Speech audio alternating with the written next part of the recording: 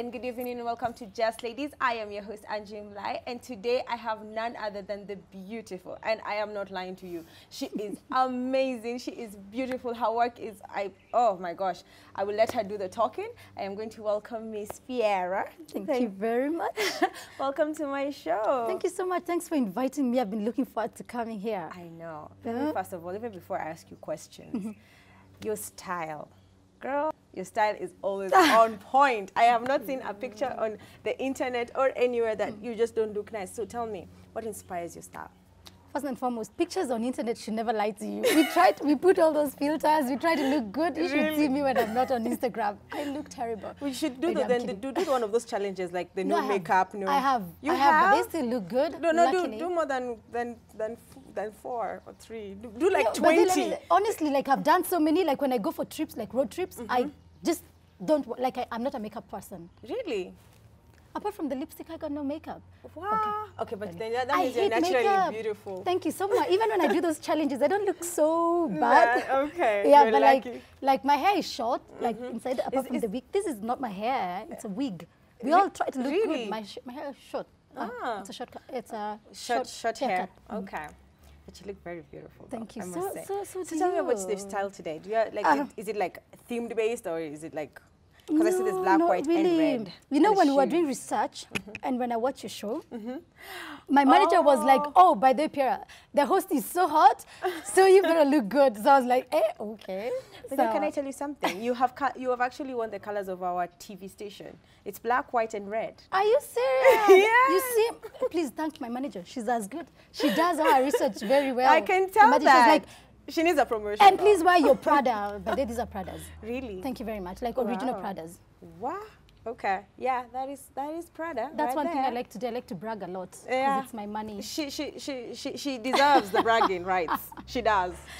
Anyway, you know what? I would never buy it. It's just expensive, but I just got it as a gift. Oh wow. I like your friends. Can we share them? I can. See, I've invited you for my birthday, so you yes. come. Oh yeah, it's her birthday tomorrow. Don't ask me how old I'm turning. Yes, how old are you turning? Because I already know how old you're turning, but I know people want to know how old you're turning. So tell the age. Because I know you're very proud. Like, one of the women who I know is very proud of their age. Like, there's so many women, when you ask them even in interviews, how old are you? Like never mind. But you, like all the other interviews I've seen, you only see your age. So tell us, you're turning the big 24. Plus 10. Plus 10. 34. I'm turning 34. Why don't you look excited. I have a question. Why don't you look that age? Like your skin. I mean, you're flawless. Are you serious? My skin is terrible. Especially right now, it's terrible. Like, because I've been traveling. Do you know how many girls feel like bitching? You're like, when they hit their screen, your skin is gorgeous. You know what? You're the first person to tell me that. My manager keeps telling me, drink water all the time. Drink. So do you drink water? I do, especially now with my manager. She's always like on my head, like drink water.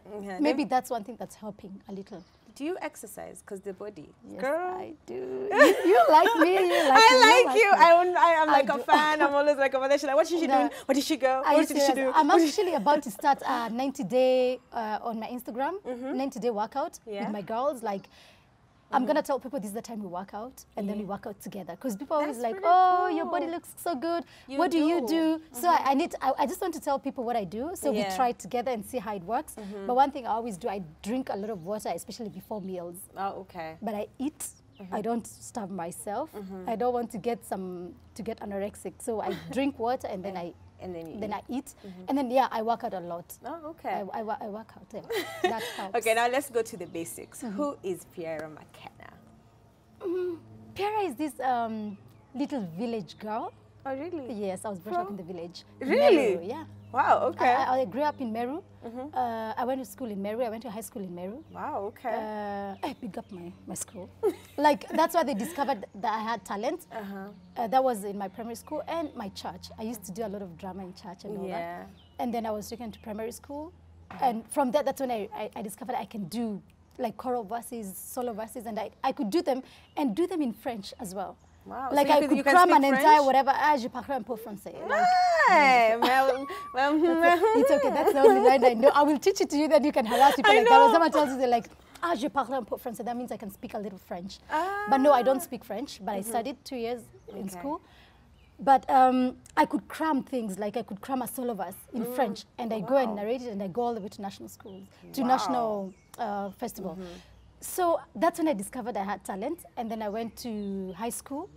From there now, everything just propelled. Like, I could go to national festivals, and I get the best actress, best overall, best soloist, best dancer, all those things. And that's when now KBC discovered me, when Nation did a feature about me. I was hardly 17, I was actually 16. So they did a feature on me, and then KBC looked for me, and they gave me a show. So immediately from my last paper, home science, I don't even, whatever, we walked out, feeling free. I'm like, I'm done in school. The principal called me. She's like, oh, we have some good news.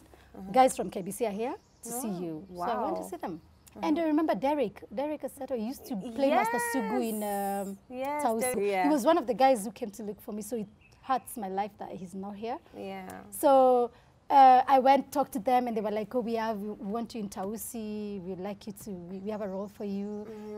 Super excited. A village girl in Nairobi. Your first show was Tausi? I did Tausi a bit, but it got scrapped off, and then I did Kisulisuli, which is what came immediately after they premiered Kisulisuli. So I got a main character in Kisulisuli. My character in Tausi was quite, not big, but it was like, it what gave me like that limelight.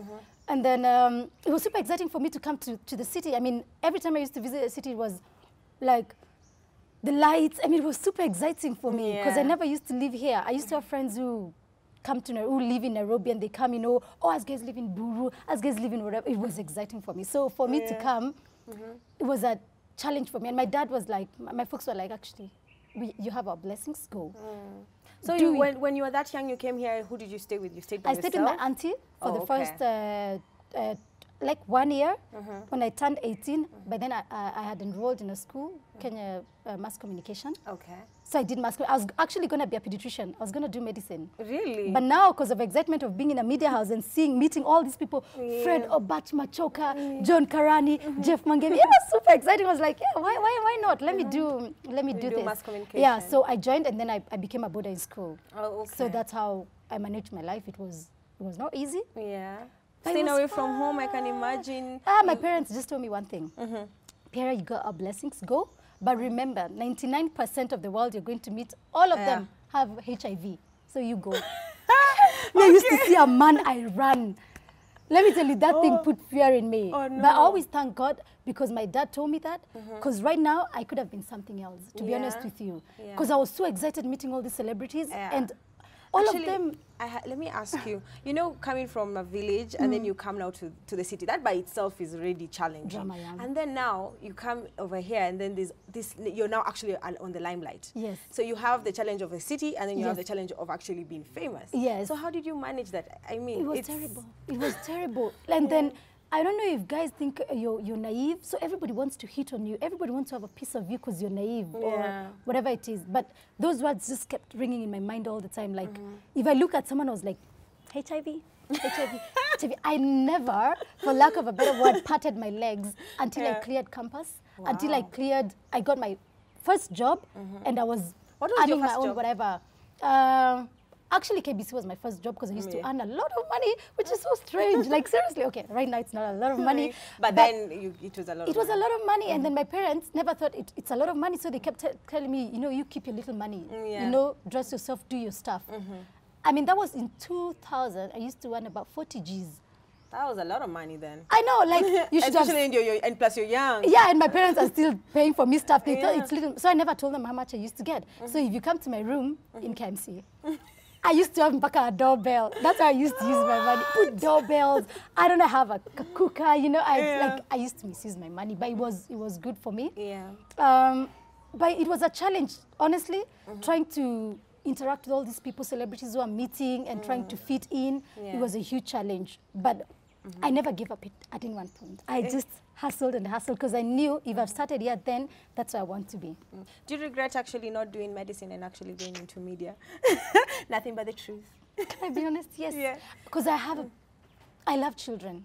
Maybe even when you look at my Instagram, you can see sometimes how I'm very passionate about kids. And what I wanted to do is have a children's home. And as a pediatrician, I can have a hospital where I treat these street kids like for free. I mean, have a better life for them.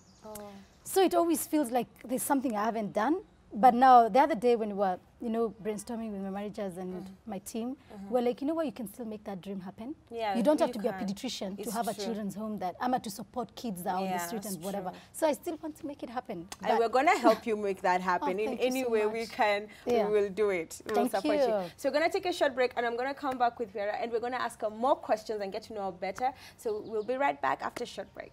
Okay, now ladies, if you know you bad, don't need no mega.